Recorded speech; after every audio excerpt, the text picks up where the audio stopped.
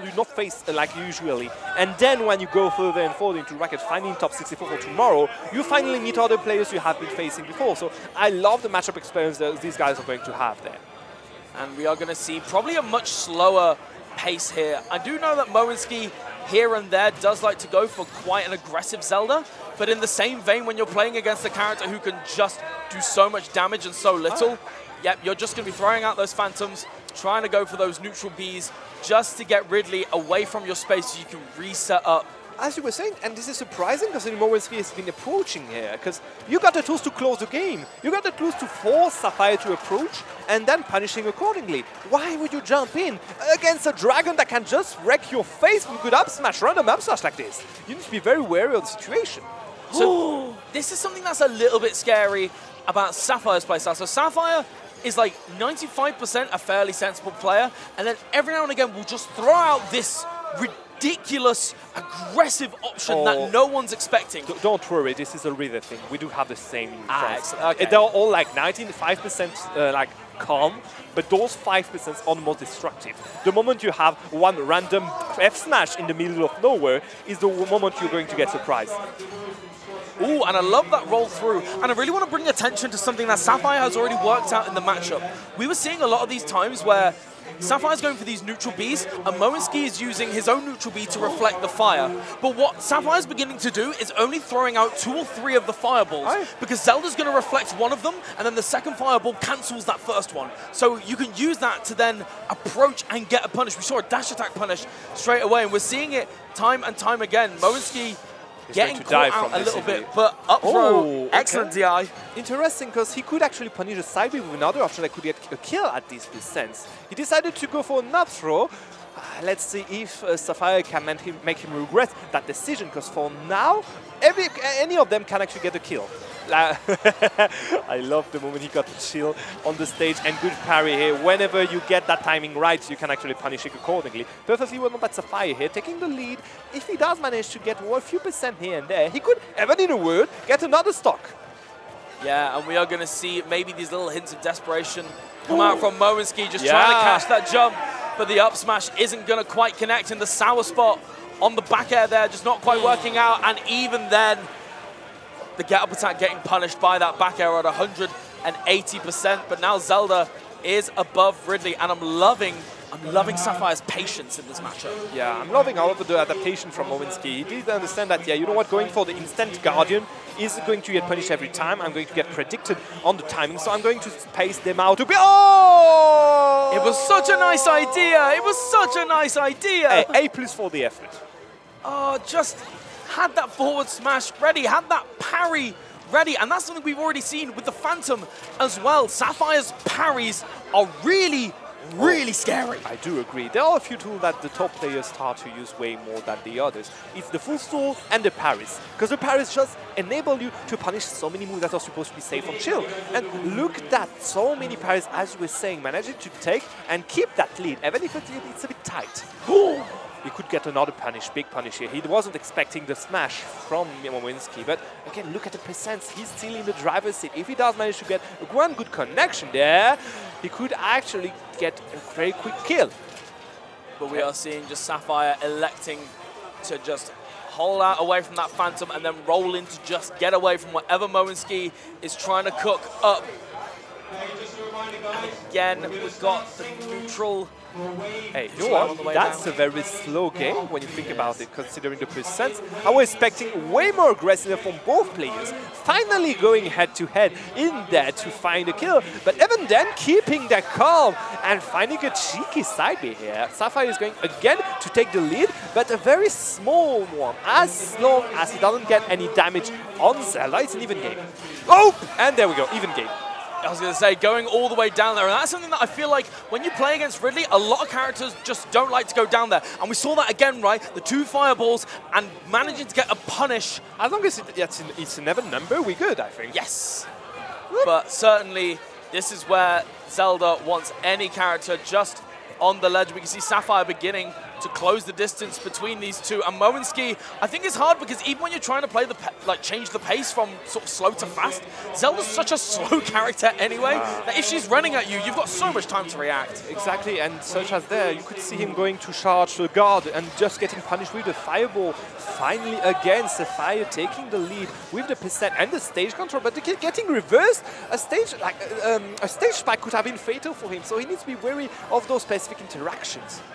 Okay. Yeah, and just perfect spacing on that dash attack, not managing it. The up air just to get Mow'N'Ski in a disadvantageous position. A very aggressive dash attack just to get out the corner. Beautiful coverage there from Mow'N'Ski, knowing that if the up B didn't hit, and the down air to seal the deal. Yeah. Did you see what happened there? Sapphire went in there, and I was expecting a cheeky smash. He went for the down smash. Yeah. He was going for the down smash and got punished, as you were saying, that aggressive dash. And that sealed the deal for Mow'N'Ski because it just enabled him to go for a good advantage situation and then a stage, an edge guard situation, and then that spike on the recovery of Ridley. Sure, it's one of the most predictive recovery in the game, but you don't see many characters going in with that good timing because there's not a lot of time to just go and punish it. Yes. But Sapphire managed to do it twice in one game, which is pretty impressive. Yeah, I was going to say, yeah, it's real good.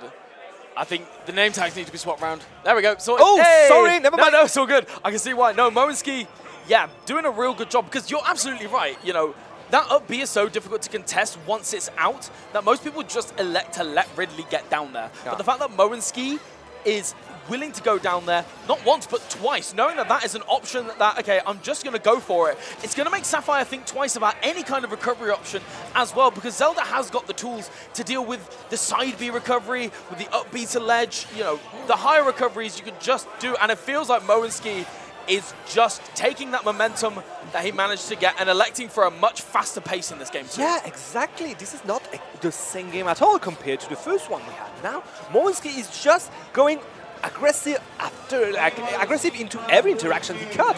Finally, Sapphire is going to punish him, take the stage control, but look at what happened before. Already 130%. He could actually die from the next interaction. I know he's big, I know he's heavy, but hey, we're talking about Zelda. She got a lot of key power.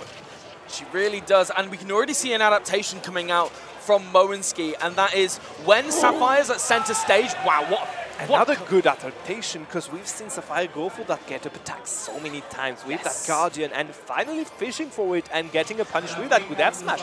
As you were saying, both players are adapting, but Mow'N'Ski is one step ahead. Yeah, and with Mow'N'Ski, it's the phantoms, it's the lack of phantom, like going for that full charge, instead going for these quarter-half charges on the phantom, meaning that when Sapphire's trying to close that space, or wait a little bit longer to get to the other side, the Phantom's there before he even starts moving, and he takes a little bit more percent, but of course Sapphire not letting that deter him at all, and just waiting for an air dodge, and Mow'N'Ski electing to go to the ledge, just getting out of dodge any situation. Beautiful two-frame with the forward tilt. And he's dead. You're gone. You're done. Well done. Well done. Again, we were praising Mow'N'Ski for his, adaptation, but the gimp power from both players is actually quite good. Okay. A panic option is not going to get that much punish. He could get a kill from this. So yeah, you know what? 50%, I'm going to take it instead of a stock. You can just see already. Yeah, the side Bs are beginning to come out as well from Sapphire. Mow'N'Ski just electing to avoid the entire situation completely. Oh, and trying to get something going with that forward air, but the up B just beefing its way through, and again with the up smash for Sapphire, letting go of shield a little bit too early.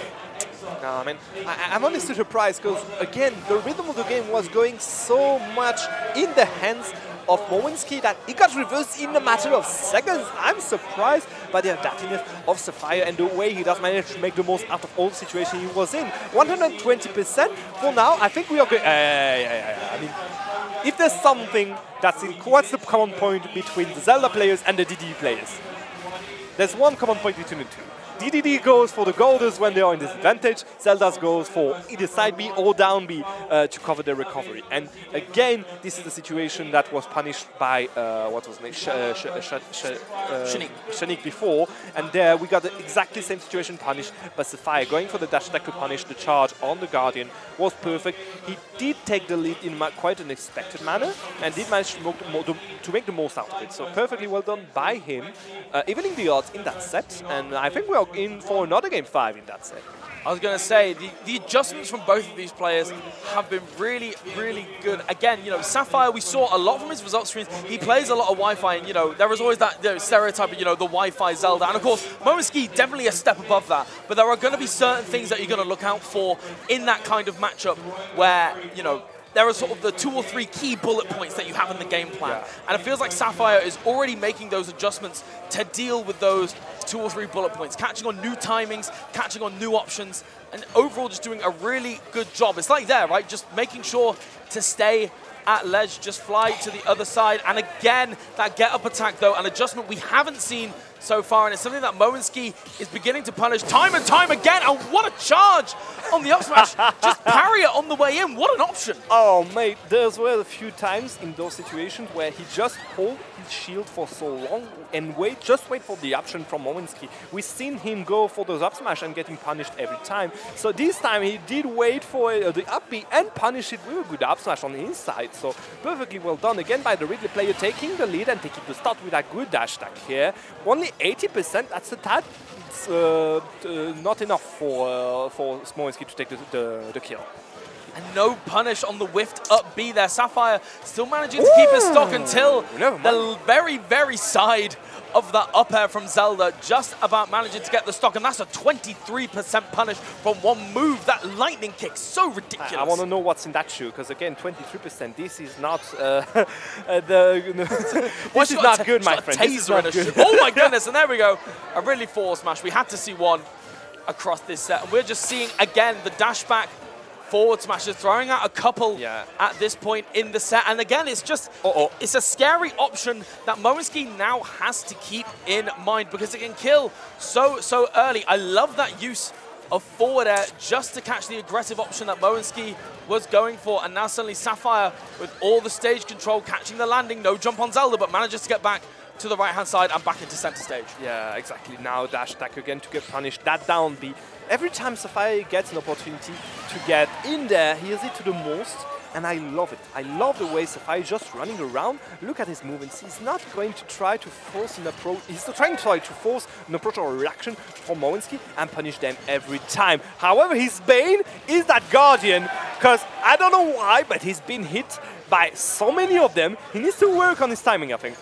Yeah, and it's wild because Sapphire sometimes has really, really perfect timing. I feel like when Mow'N'Ski's at the side of the stage and Mow'N'Ski's in the middle, Sapphire's got that timing down. But it's in these ledge trap situations, and it's when, even when you may avoid the Phantom, Zelda's got something else ready for you. And that's what makes it really, really hard, particularly like you mentioned right at the start of the set. The big hurt box that Ridley has makes it so difficult to get around these ledge traps. Mate, again, as you were saying, the hitbox from Mow'N'Ski, it's so big that sure, Sapphire is going to get a hit here and there, but every time Mow'N'Ski is going to throw a hit, well, he's going to get hit by it anytime. I mean, honestly, look at the number of Guardians that did manage to connect. This is surprising and a bit stressful, I think, for Ridley.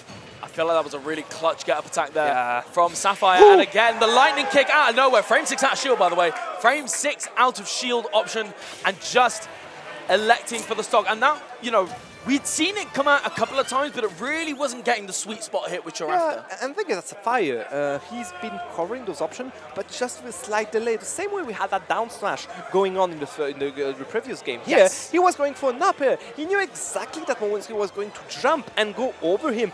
The issue is to make for this kind of thing. Yeah, we've seen it before. You were talking about that side of the hurt box, and yes, it happened again in another situation where he was that smaller. I think, for example, Pikachu out of every character, he could actually go for those punishes without, well, getting hit by them. So good read.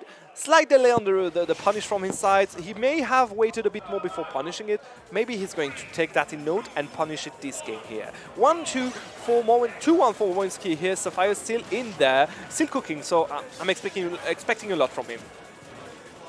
Yeah, we are seeing once again just Sapphire being just kept to the side of the stage, electing to hold shield, electing not to reflect those fireballs back. We have seen this been punished time and time again, so Mow'N'Ski knows that in this situation, and also being able to hide behind the Phantom, the fully charged one can just deal with all of those fireballs. And again, these dash attacks, it feels like Mow'N'Ski got punished a couple of times, and I saw the head shake in the camera a couple of times when the dash attacks came out. And I feel as if Mow'N'Ski has got that in his mind, but the only thing that is in Sapphire's mind is Zelda's shoe as getting to the blast zone, but a forward smash to equalize. This game just exploded. Yeah, it got to connect at one point. I mean, he's been going for them so many times. I'm happy he finally managed to find one. But as you were saying, it just exploded in a matter of seconds. And you can see already how Mow'N'Ski is just rolling again with a slight lead. And how he's using all his tools just to either keep Sapphire away from him or just take him very out of his face whenever he got the opportunity. We can just see, again, the Phantom. Sapphire electing to go for safety, but not quite managing. And again, a rinse and repeat, tried and true ledge trap, managing to get to center stage, so isn't going to die from that forward smash. And the beautiful part of Zelda is that the sour spot still spikes. Again, the timing is so perfect from Mow'N'Ski, going for those options again and again to cover the recovery from Sapphire. He knows exactly where and when he needs to press those buttons, and when and where he needs to go for a more neutral mindset, game plan, sorry. So we've seen him go for those Guardians just to force Sapphire, to exhaust him a bit, to force him. What the hell was that? No mash at all coming out from Mow'N'Ski there, as Sapphire has got him on the ropes once again. We saw this right at the start, and again... That was a very bad DI. I was going to say, I'm surprised that Mow'N'Ski managed to live that at all. 120% What here. the hell is that DI? Yeah, and just about managing. But again, what I'm not enjoying at the moment is that we're seeing a lot of smash attacks coming out from Sapphire. We're seeing some up smashes, we're seeing some down smashes, and Mow'N'Ski is living for arguably a lot longer than he should be. Hey, that's some plot armor. I'm sorry, I don't know what's the story of Mow'N'Ski here, but again, surviving those 3 last interactions, this is not good. This is not normal. Yeah, and we can just see, just trying to get that shield pressure going, and the up air out of disadvantage is going to take the stock. 43% on Sapphire at the moment, but again, this is nothing that he can't make a comeback from. Aye, sure, he can come back from, specifically when the timing and the momentum is going for him, because even if he did manage to take a few percent in there, the momentum was going for him. He did find a few interactions that were interesting, those side Bs, those up air, sorry, so yeah, he's still cooking. Yeah, we can see Sapphire again. managing to equalize it. Another 2-frame on the forward tilt, and the forward smash to take it to game 5. Oh, look at the cheeky smile. Oh, he's happy. Hey, mate, I mean, come on. He did something very cheeky here, and it did pay, Going for the 2-frame whip, that F smash, we know that he has a huge blast zone. So, yes. Yeah, covering the recovery from any angle that Mow'N'Ski could go for, that was perfect. And again, that's kind of a karma thing. He'd been covered so many times while he was trying to recover that, hey, you know what? He got some anger to deliver here. I was going to say, I felt the aggression in the forward smash. That's all those spikes you gave me. Yeah, this is what you get. You want to be at the ledge? I'll send you to the blast zone instead. Get out. Oh, my goodness. And that's the scary part, right, is that no matter how much it seems that Mow'N'Ski has got the momentum, Sapphire is never out of it. And Sapphire is so good, again, just grabbing that one moment and just... clutch factor? Yeah, the clutch factor. That's exactly it. It's the clutch factor that Sapphire has. And Mow'N'Ski can't afford to relax until game is on the screen. And we got a Town and City pick coming out from Mow'N'Ski. That's kind of, an announcement from Mow'N'Ski. It's like, hey, you know what? I'm not going to play anymore. I'm just going to close the game, force you to approach every time, punishing you every time. However, Sapphire is like, okay, mate, I'm good with that. Look at that. I approached once, did manage to connect, 70% going.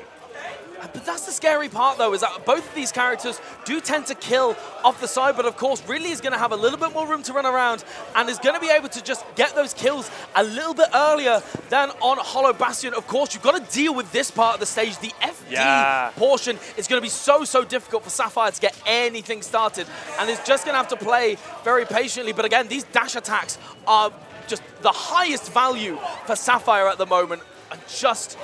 yeah, another F smash. Sapphire was like, you know what, it worked last time. I might do it this time, but that forward air. Where are you going? Why did you leave him the stage? And that's the thing, you want to go for those hard reads, you want to make a statement, but at the same time, the only statement you're making is, here is the stage, it's yours now. Yeah, take it. Yeah, you know take what? the stage. I don't need it. This is your real estate, you can have it. Finally the good call out here by Mow'N'Ski, finally sealing the deal here. Oh, what was that side B? A cheeky side B here. Again, just giving enough room for Mow'N'Ski to get back on the stage, but at what cost again? Going on the other side of on the other ledge. He needs to get back on the stage. Kind of a situation, a very dire situation when you're facing a big dragon like this. And again, just these dash attacks time and time again. Feels like Mow'N'Ski just isn't ready for them. And we got a down throw at the side. And again, what was that down air? What was that down air was in the different postcode. Mate, why were you even going for it? Are you playing Luigi's Mansion? So stop chasing ghosts, would you? I was going to say, you're just...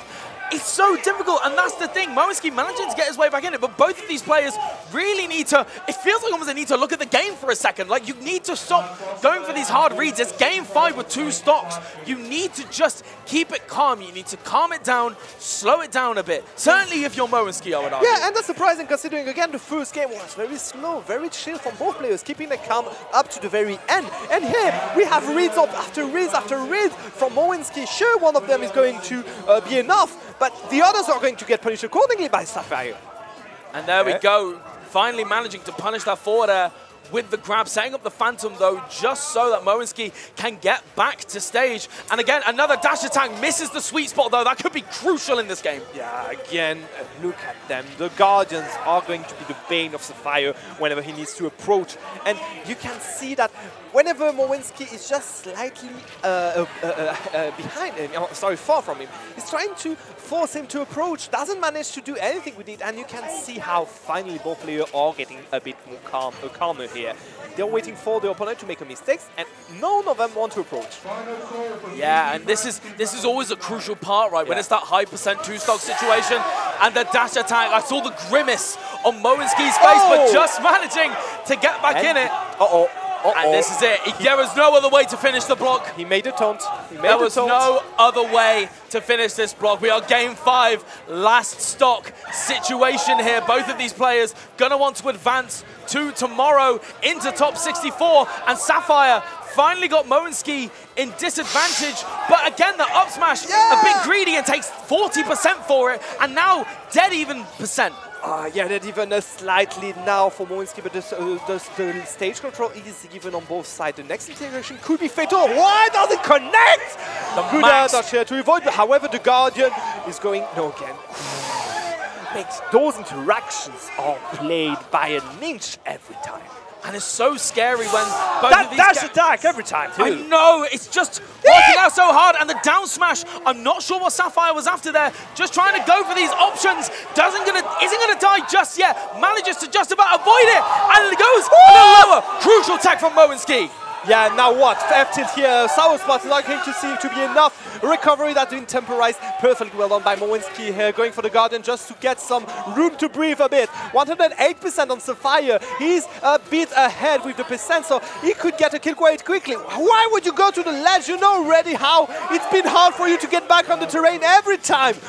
He gave him room for that. Perfectly well done by Mow'N'Ski, taking